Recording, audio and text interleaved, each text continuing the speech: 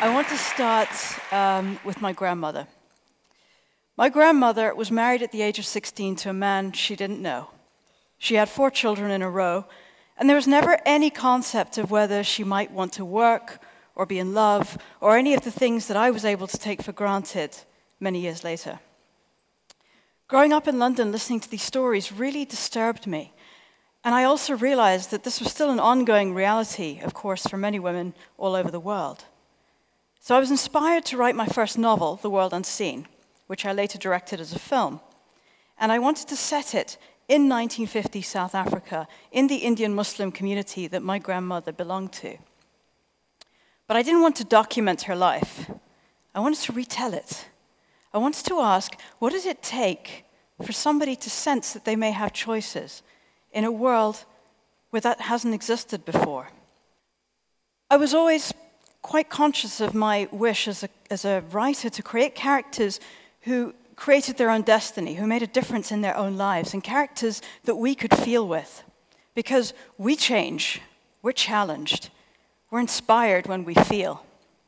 And I was so blessed that people did respond to our films. They were inspired by them. And a trickle of emails slowly grew to many, many thousands. Now, these emails came mostly from women, often from repressive societies. But they didn't see the movies as 2 hours of escapism. They identified with those characters. And they felt that they too could make a change in their lives a step at a time, just the way the characters in the films had done. So often, I think we look outside ourselves to find the change that we want to see. We look for a change of government to bring us peace, or we look for a change in tradition to give us freedom. And we forget the immense power that we all carry within us.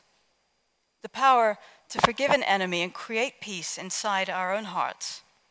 The power to gently but firmly push away a tradition that will strip us of our dignity.